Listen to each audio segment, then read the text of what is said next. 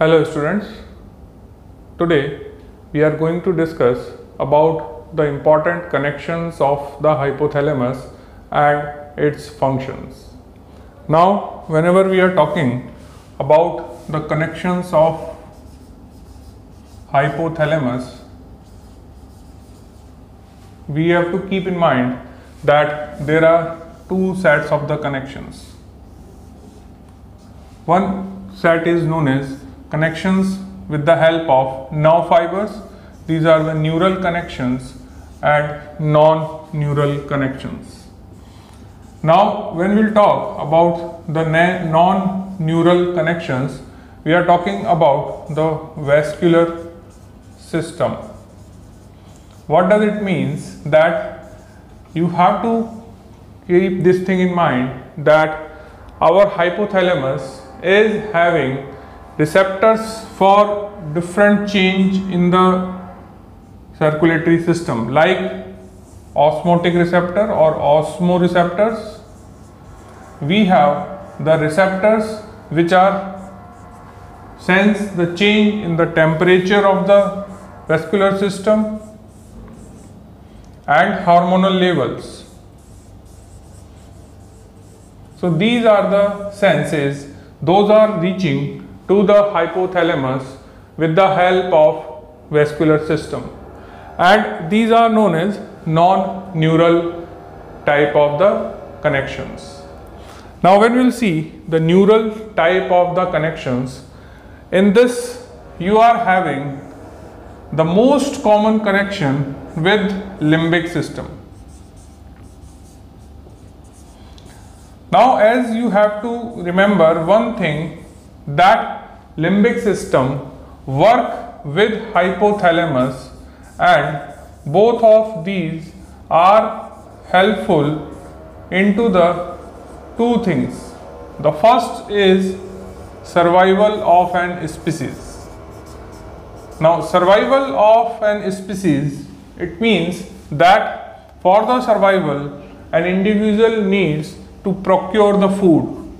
Individual need to procure the food, plus for the continuation of the species he needs the sexual behavior. Now these two things occur with the combination of limbic system and hypothalamus. So the major connections of hypothalamus are seen with the limbic system. Apart from the limbic system, which is necessary for the continuity of an species and survival of an individual, we are having the another connections with brainstem also, and we are having the connection with the spinal cord. We have the connection with the thalamus.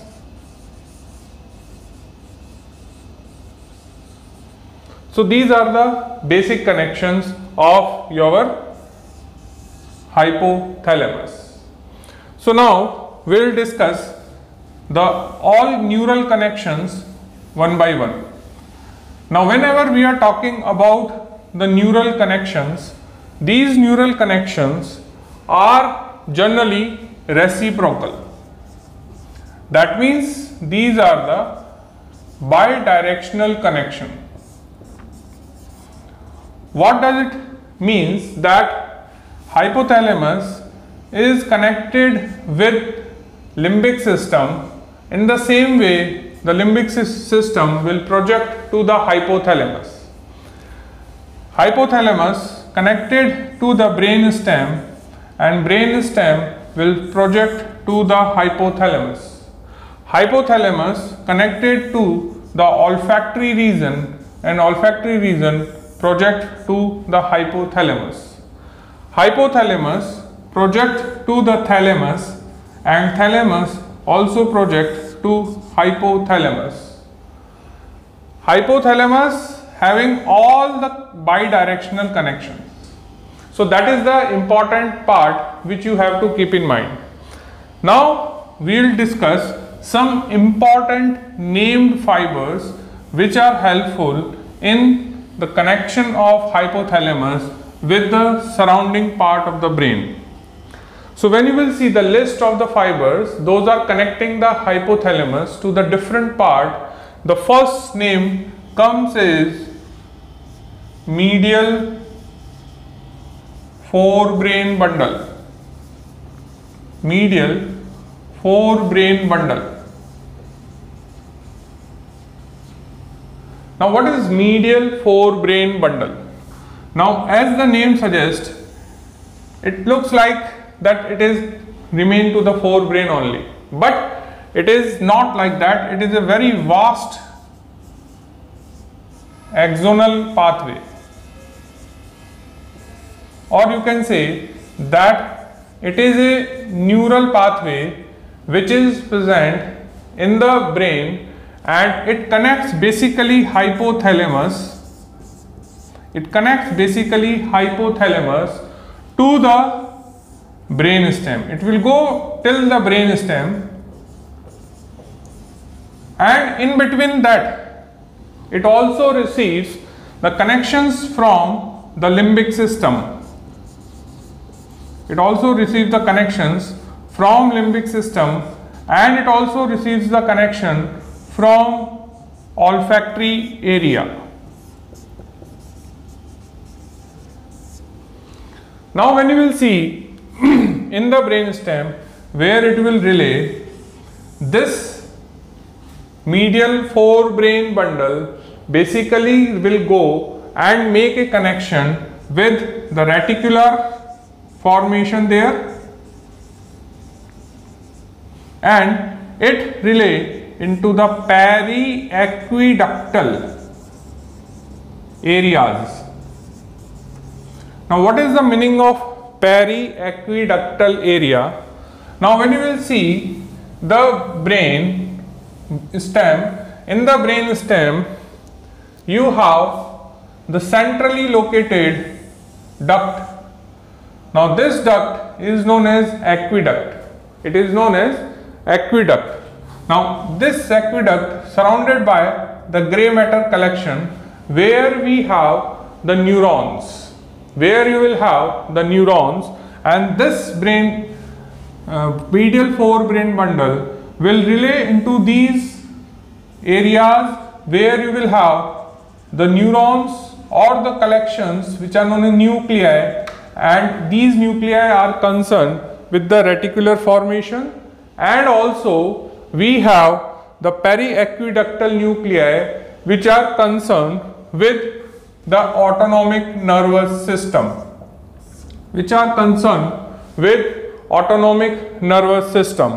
Now when you will see the brain stem, we have 3, 7, 9 and 10. These are the 4 cranial nerves.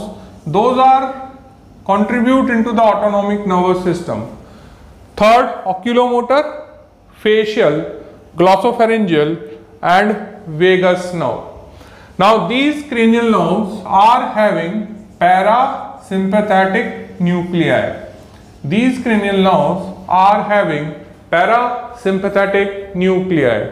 Now this medial forebrain bundle basically helpful in the affection of hypothalamus or the modulation of parasympathetic outflow from these nerves by hypothalamus. So this is the medial forebrain bundle.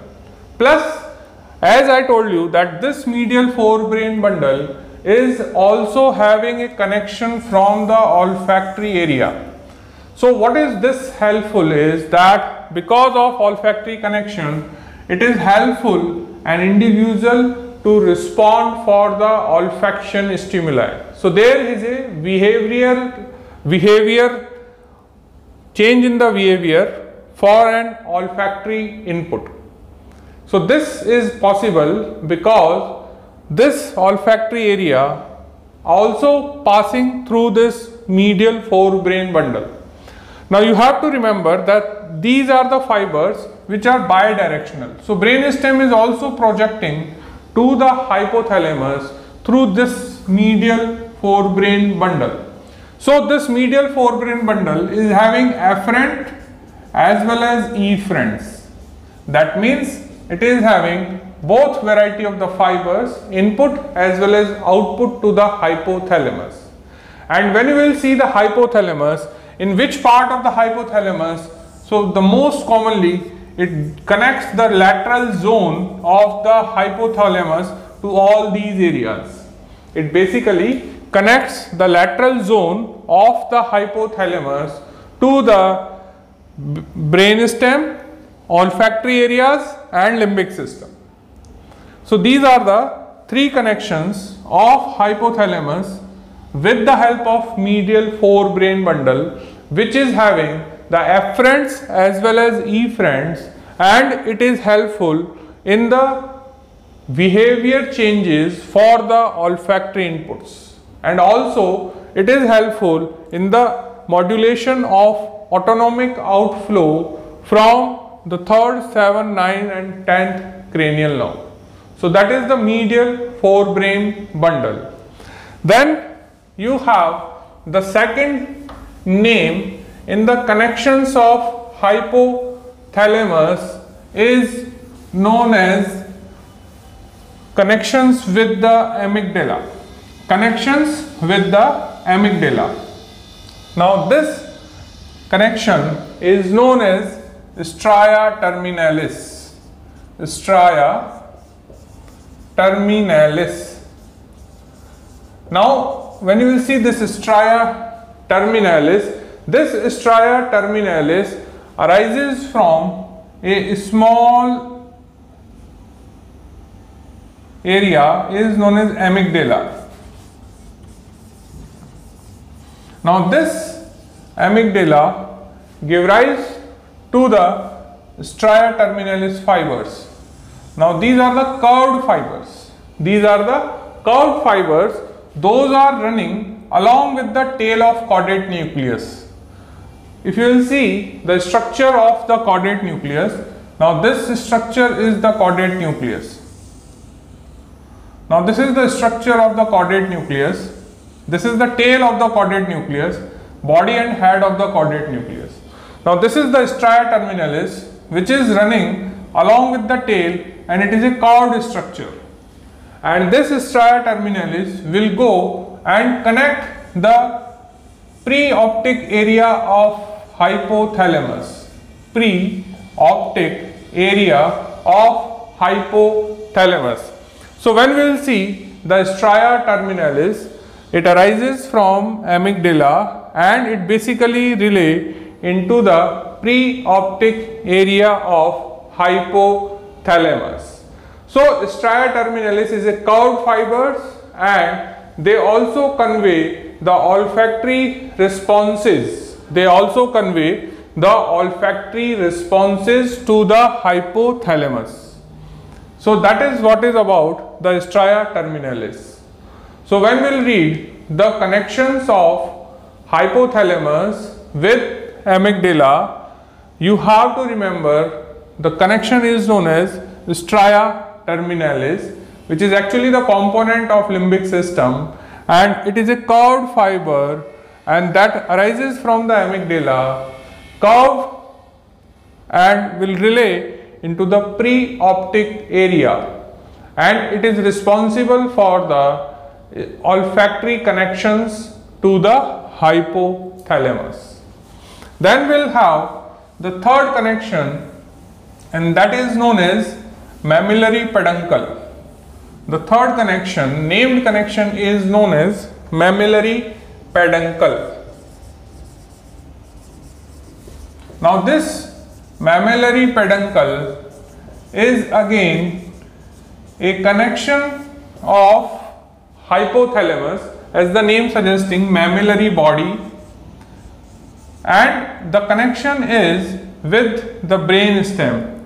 Now in the brain stem, when you see the midbrain, we have the part is known as tegmentum. Tegmentum. Now this mammillary body is having a bidirectional connection with the tegmentum part of the midbrain. Now in this tegmentum, we have the nuclei which are known as tegmental nuclei.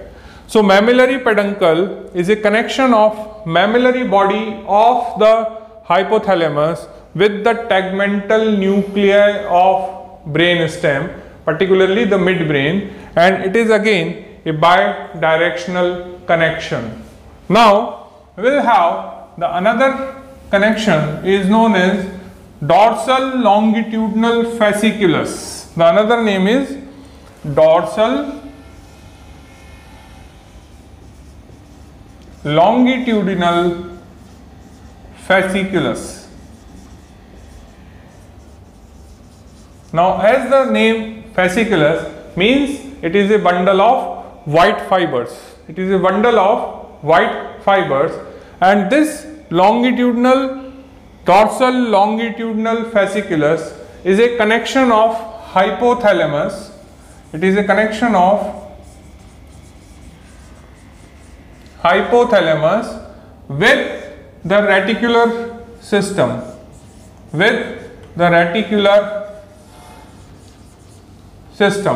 and this dorsal longitudinal fasciculus supposed to modulate autonomic nervous system action.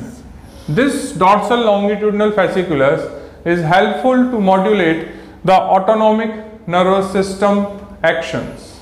One more connection is known as fornix. Now this fornix is arising from the hippocampus. Now this hippocampus present into the parahippocampal gyrus, which is area seen into the inferior part of the brain. It is a gyrus which is present on the inferior surface of the brain, and this hippocampus project by the fornix to the mammillary body. It will project to the mammillary body, but it also project to preoptic area and arcuate nucleus. So this is the connection of hippocampus to the mammillary body, and we see that mammillary body further project to the thalamus, that is known as mammillothalamic fiber. So this is the hypothalamus. This mammillary body is the part of hypothalamus which is receiving the fornix, and it will further project by the help of mammillothalamic fibers. Then there is one more fiber is known as connection of retina to the hypothalamus, retino-hypothalamic fibers. Now these fibers are coming from the retina by the optic tract and optic chiasma, and they will relay into the suprachiasmatic nuclei of hypothalamus, which is present in the supraoptic area, and this connection gives the sense of daytime and the night time to the hypothalamus, and with the help of this suprachiasmatic, it helpful into the biological clock control as well as the sexual behavior of an individual in respect of day or night time. So that is what is about the input to the hypothalamus. Now when you will see output fibers, now when you will see the fibers, those are projecting to the different areas from the hypothalamus. I told you that most of the fibers are bidirectional, but there is one more group of fiber is known as mammillary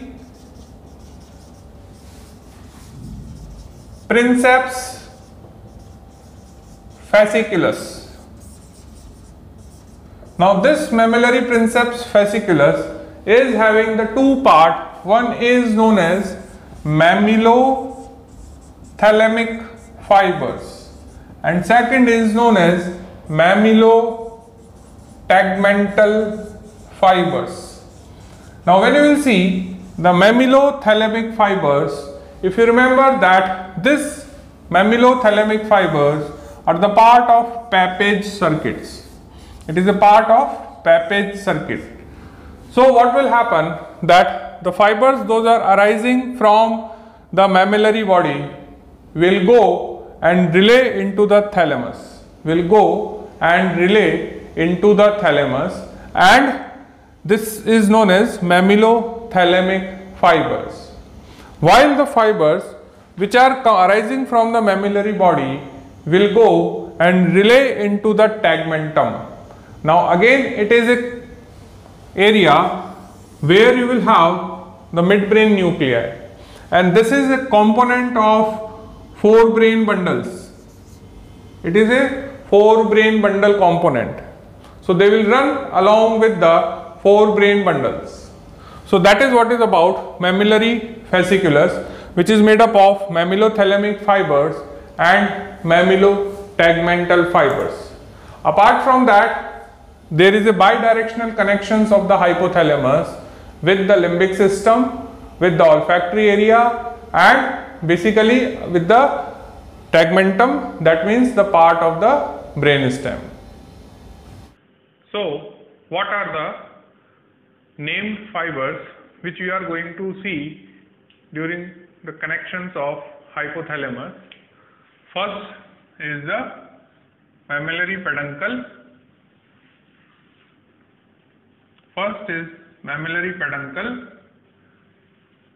Then medial 4 brain bundle. Then we will have dorsal longitudinal fasciculus,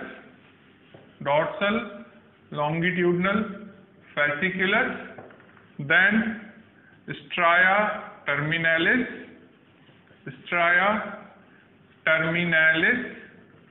then fornix,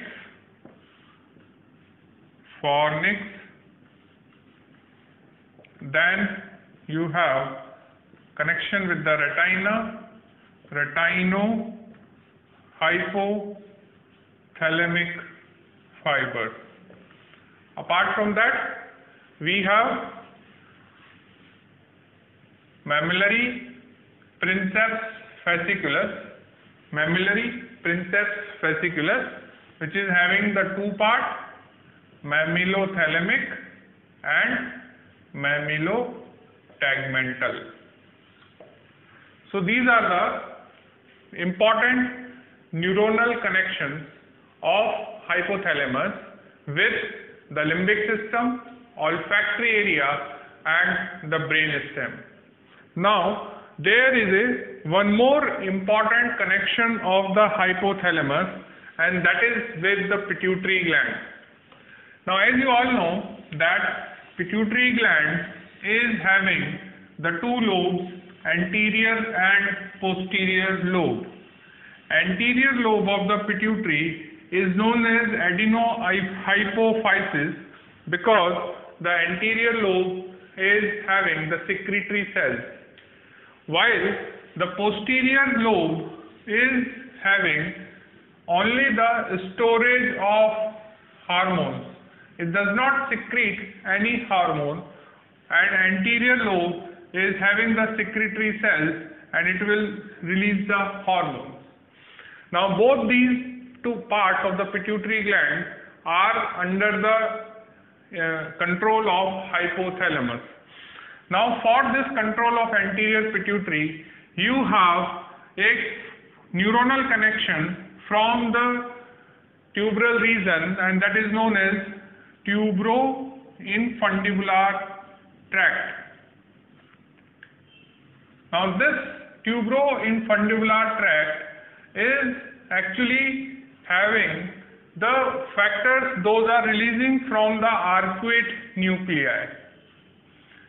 Arcuate nuclei releases the releasing factors as well as release inhibiting factors.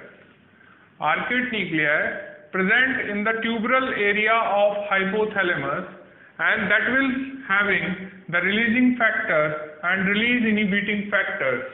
Now these factors are present into the cytoplasm of the neurons which are present into the arcuate nuclei. Now they will reach to the median eminence. These will reach to the median eminence, and in the median eminence we have a capillary tuft. Now what will happen actually? Now there is a arcuate nuclei. Now arcuate nuclei present into the tuberal region.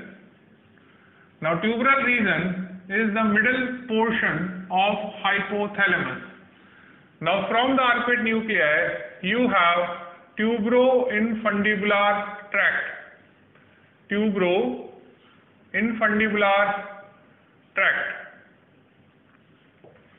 Now whatever the releasing factors or release inhibiting factors comes from this nuclei will reach to the median eminence. Median eminence. Now here you have the connection of the base of infundibular stalk. Now here you have a tuft of capillary. Here we have tuft of capillary, and these neuronal endings will release these factors into this blood. Now from the base of the infundibular stalk, this tuft of capillary is connected by another set of the sinusoids. Another set of the sinusoids which are present into the anterior lobe. Which are present into the anterior lobe. And this connection is known as hypophyseal portal system. It is known as hypophyseal portal system. What is this portal system means? A vessel which is connecting the two sets of capillaries. A system which is connecting the two sets of the capillaries. So what will happen here, that anterior lobe is under the control of hypothalamus by the vascular system. But the releasing factors or release inhibiting factors, those are coming from the arcuate nucleus, reaching to the median eminence. That is the site where you will have the first set of the capillaries.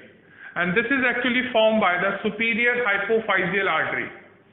Then this capillary network is connected by the sinusoidal network with a portal system. This portal system will pass through the infundibulum and it will reach to the sinusoid. And these sinusoids then will relay these releasing factors to the secretory cells of anterior pituitary gland. So that is how the anterior pituitary gland is controlled by the hypothalamus. Now when you will see the control of the posterior lobe, as I told you that posterior lobe does not have any kind of the secretory cell, it is just the site of the storage, and that is known as hypophyseal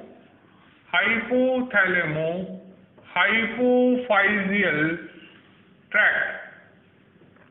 It is known as hypophyseal tract. Now as we know that we have the supraoptic and paraventricular nuclei. Now these supraoptic and paraventricular nuclei releases the two hormones. Those are known as oxytocin and antidiuretic hormones. These hormones will reach to the posterior pituitary. These hormones will reach to the posterior pituitary by the nerve fiber itself. And these nerve fibers is having the long axons.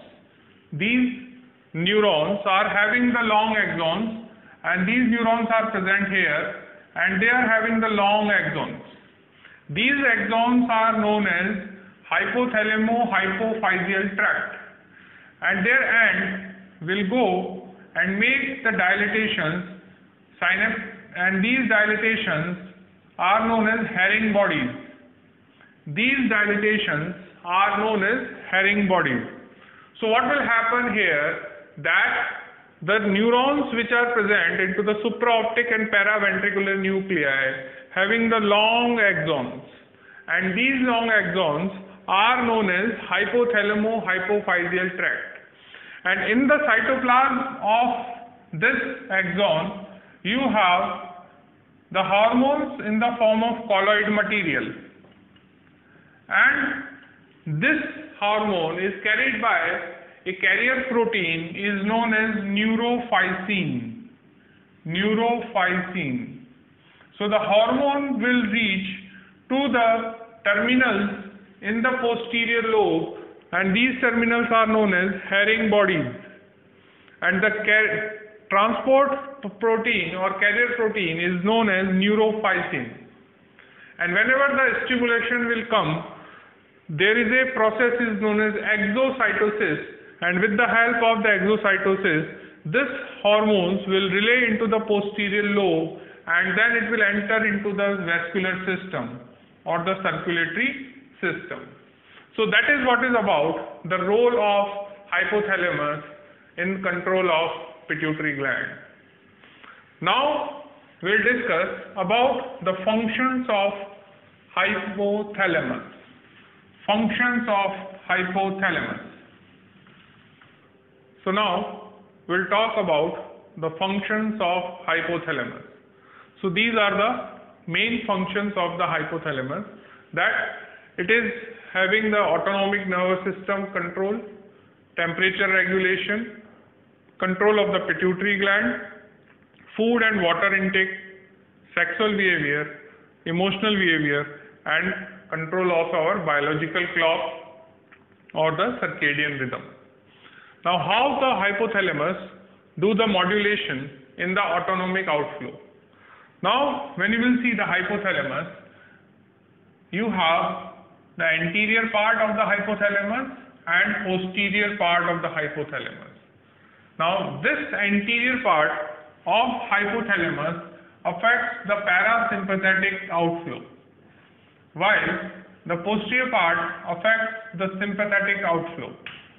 What does it mean? That if we'll do the stimulation of the anterior part of hypothalamus, we have the parasympathetic effect like pinpoint pupil, decreased heart rate, decreased blood pressure, increased gut motility, micturition, defecation. All these will happen on the stimulation of anterior part of the hypothalamus. When we'll see the posterior part stimulation, we have the pupil dilatation, we have the decreased secretion, loss in the gut motility, we have the sympathetic activities like fight, fear and frighten responses from the body. So these are the effects of autonomic nervous system. And to modulate these outflow, you have the anterior part of the hypothalamus which controls the parasympathetic, and posterior part of the hypothalamus for the sympathetic. But the important thing is that these sympathetic outflow is present into the spinal cord from T1 to L2 segment. We have the lateral horn of the spinal cord, and in that lateral horn of the spinal cord you have these kind of outflow here in the lateral horn. Now to reach these areas, the fibers from the hypothalamus comes out with the help of reticulospinal tract. Reticulospinal tract. So this is the important question you have to keep in mind, that how the hypothalamus controls these centers of the autonomic nervous system in spinal cord. So to control these centers, hypothalamus sends the fibers with reticulospinal fibers, and the fibers will reach to their destination, not only into the T1 to L2 but also into the S2, S3, S4 segments which are present into the lower part of the spinal cord. So this is what is about the first function, regulation of autonomic outflow by hypothalamus. Then you will have the second function is temperature regulation. Now when you will see the regulation of the temperature, again the anterior hypothalamus and posterior hypothalamus. Now anterior part of the hypothalamus causes loss of the heat. Anterior part of the hypothalamus causes loss of the heat, and for the loss you have vasodilatation. We have the vasodilatation into the cutaneous vessels and sweating. Now if there is a damage in the anterior nucleus, anterior part of the hypothalamus, the person will have hyperthermia.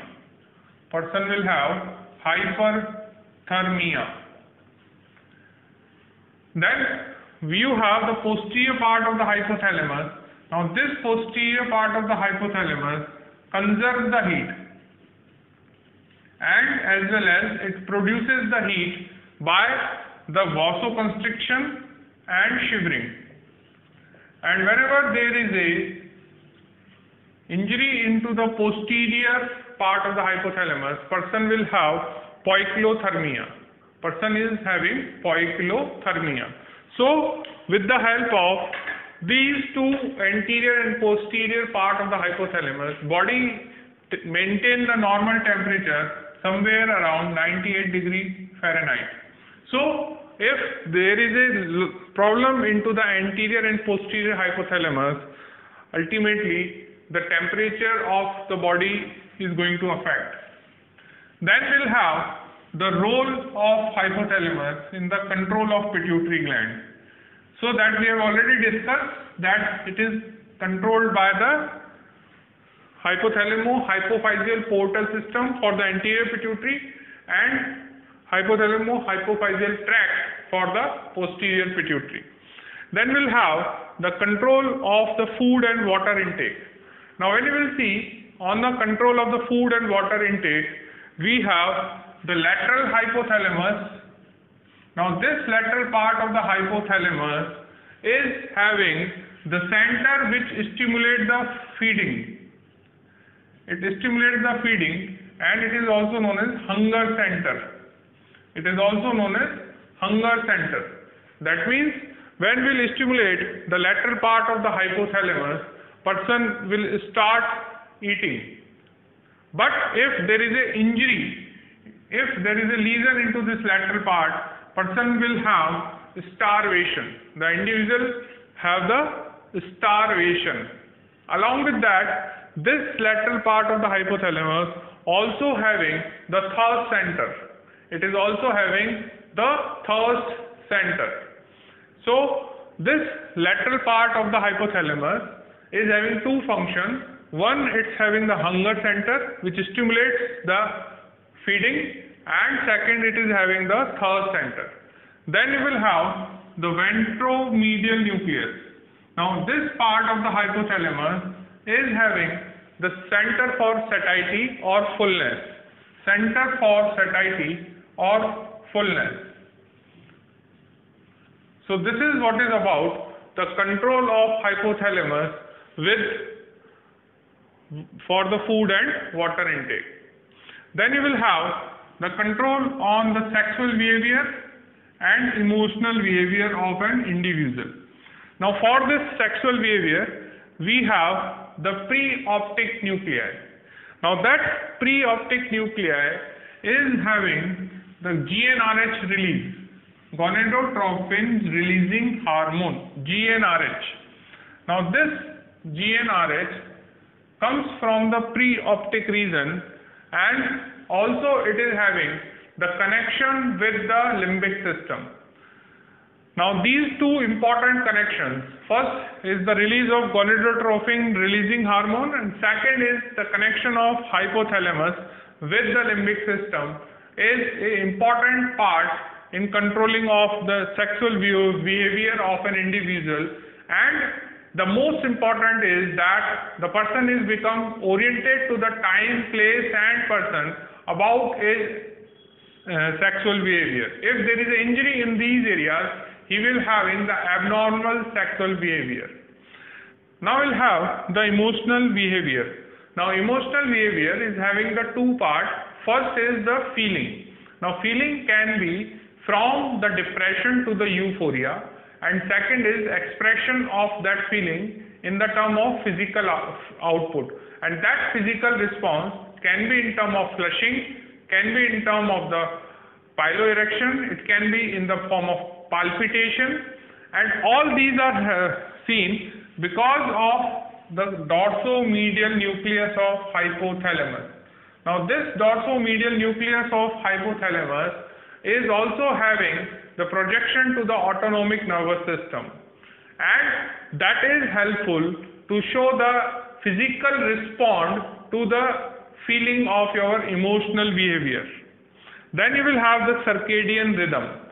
Now this circadian rhythm is also known as master clock, and that is controlled by the suprachiasmatic nucleus. And this suprachiasmatic nucleus is known as master clock because it having the connections with the optic chiasma, and it sends the day and night time. And this sense of the daytime and the night time is helpful in the orientation to time, place, person, and this orientation for the day and night is ultimately affecting your emotional and sexual behavior.